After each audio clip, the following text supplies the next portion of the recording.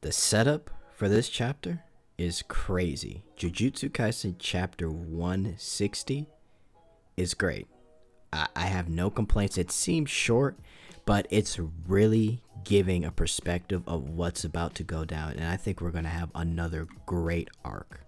Like, this has the potential to be just as good as Shibuya, maybe if not better. I'm telling you guys, the way this is looking, we're gonna have a crazy arc on our hands, right? But hey, we're here for another review, and I'm just gonna kind of break things down, right? So yeah, let's just get into it, right? So chapter 160, title is Colony, right? So we start out with Kenjaku. Now Kenjaku wakes this person up, and at first I'm like, okay, who is this person? Have we seen this person before? At first I thought it was a dude, but it's actually a girl, right? So he basically, through her, and we'll get to who this is in a second, but through her, he is explaining what's going on, right? It's sort of this dream that she's in, and he's basically explaining that he's made this barrier, right? And we know this barrier as like the colonies, right? So and I'll just, quickly read this. There lies the remnants of an old execution ground a short distance from here. That is where the center of the barrier is. I'd say it has a radius of about 5 to 6 kilometers. I had to jump through quite some hoops to make this barrier, so I can't place unreasonable conditions. Now, this is the key part here, because within this barrier is like one big prefecture, right? So all these people are trapped in here, but we know for a fact that he's had to go through a lot of hoops, like he said in this chapter and chapters before, to make the barrier, to get this calling game set up, all the vows that he's made with Jujutsu sorcerers in the past. He's gone through a lot. So the people already inside the barrier have a chance. They have a chance to leave and not have to deal with this stuff at all.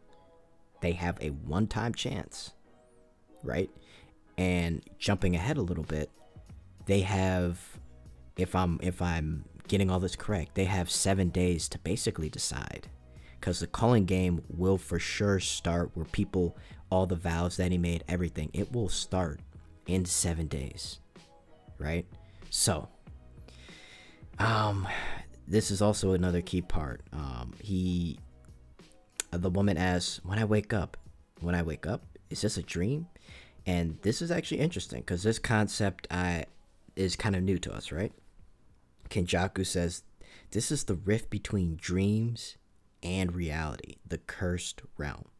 So he's able, and this goes back to,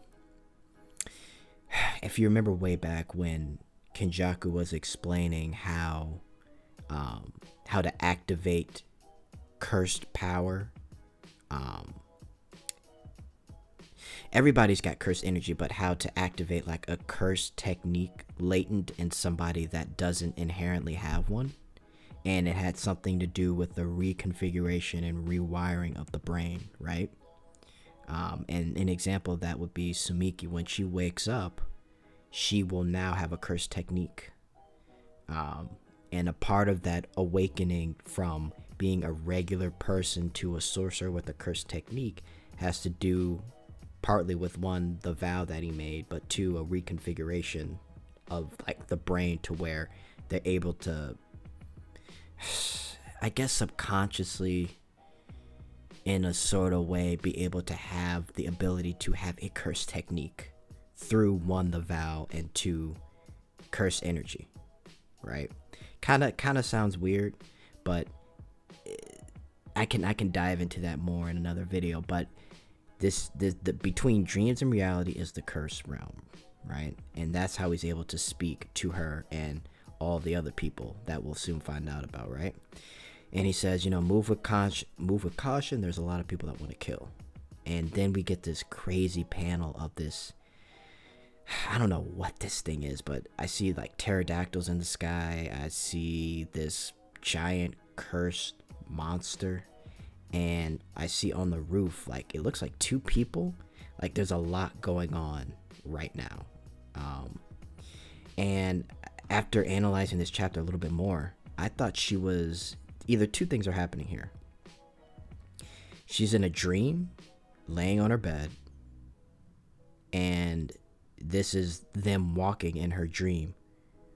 Or she's essentially, she's sleepwalking, and I think she's actually sleepwalking because they're walking down this bridge area right here. We see the stuff in the background, and then Kenjaku says, and this is again a confirmation of what we already knew. Oh yeah, I almost forgot to tell you. Thank you for getting along with my son. So Kenjaku has known about these people, and now the connection he just made there, this person, this woman is oh gosh, I'm blanking on the name. Hang on. I see, I had her name earlier. I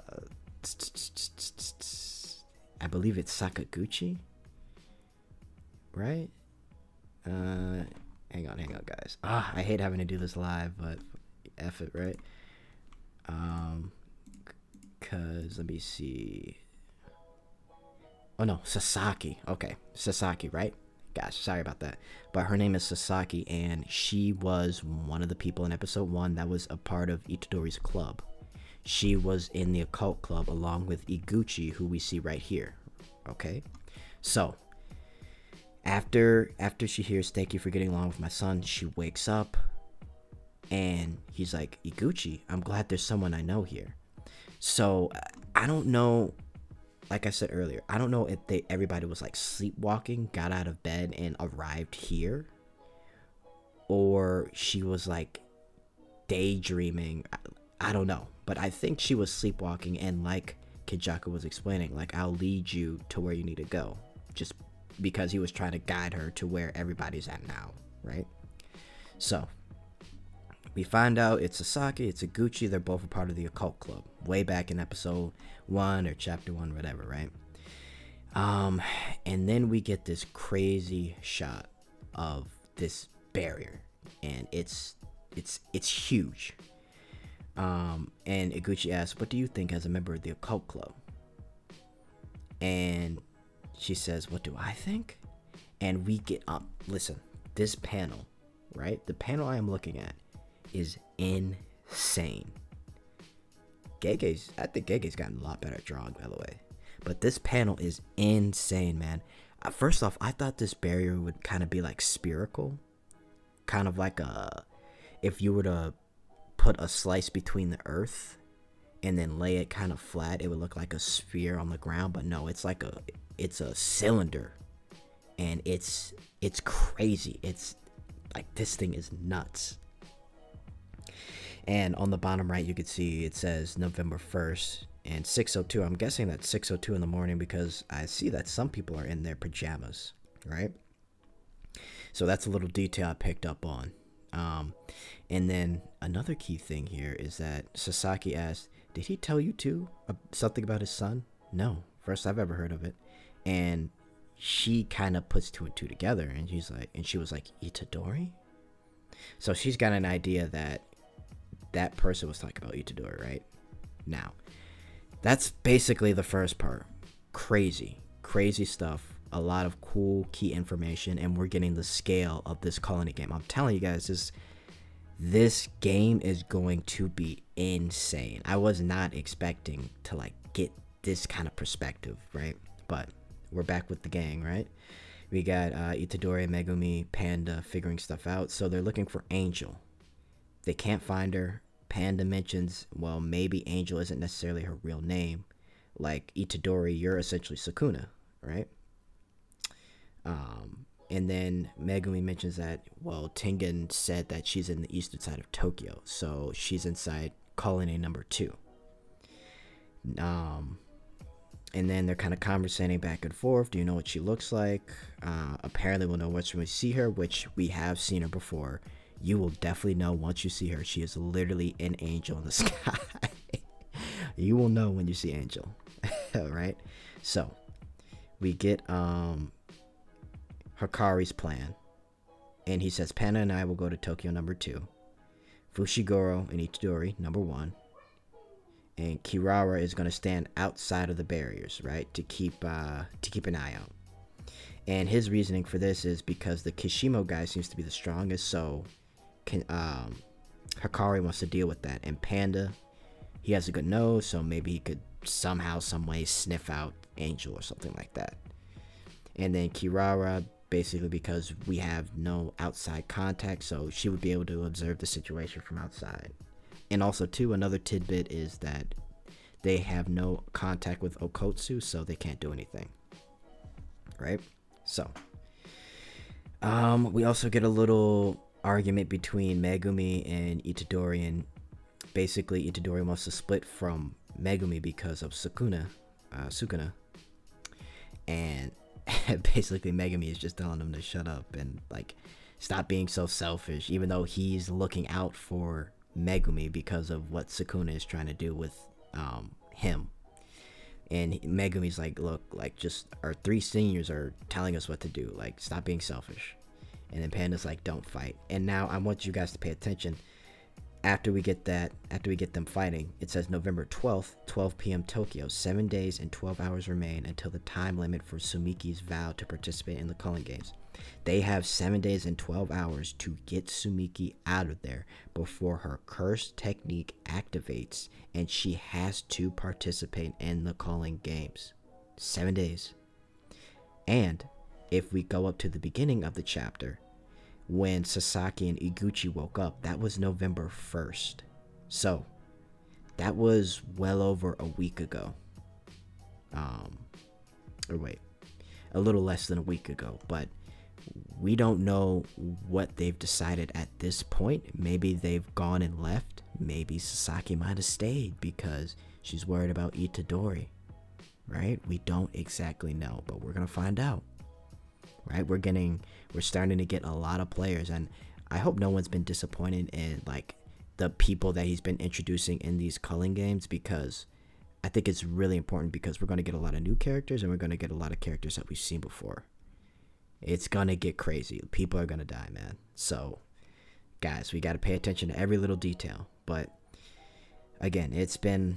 That was a long time ago, so who knows what they've decided. Itadori's classmates, right? So, then, finally, we get Kogane basically explaining that this is a death match, known as a Culling Game. Are you sure you want to enter this barrier? And, of course, Hikari, Panda, yes. And then... Itadori and Megumi, no problem. And that's the chapter.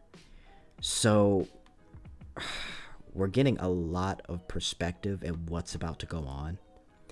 The scale of this is insane. Just looking at this panel of the barrier is crazy.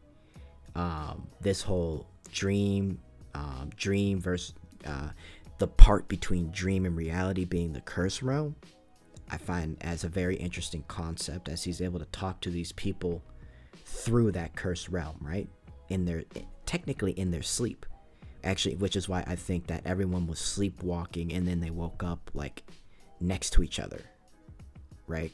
Because there's no other way he could talk to them if the state they have to be in is like dreaming and reality. So anybody he's talking to, they're sleeping, which is why I think the time 6:02, even though there's no distinction between AM and PM, I think it's AM. Because she's walking out in her pajamas and other people in the panel are in their pajamas as well. So, that's how I've kind of pieced this all together. I'm telling you guys, this is going to be a very crazy, like, here's the thing. Shibuya was a 10 out of 10 for me. The mini arc with Maki was a 10 out of 10 for me. You see my review on that. Go back to my review on that. That was literally a movie. That is in my title. This arc is a movie. That arc was a movie. It was like, it was on some Kill Bill shit, seriously. This is gonna be insane, guys. Let me know what you think. Like and subscribe. I don't want to make this any longer, but let me know if you've got any questions in the comments.